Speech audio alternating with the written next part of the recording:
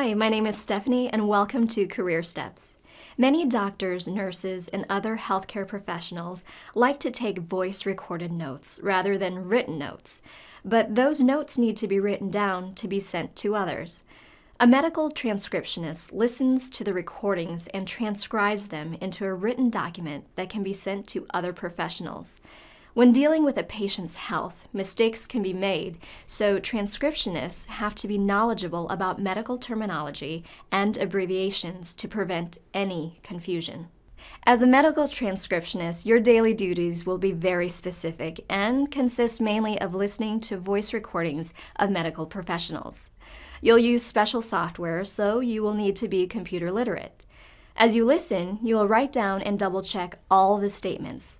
Then you'll format documents to be sent to other professionals who can then read the reports. Increasingly, speech recognition software can be used to transcribe these notes, but computers aren't 100% accurate, so transcriptionists must still listen to every recording and double-check the software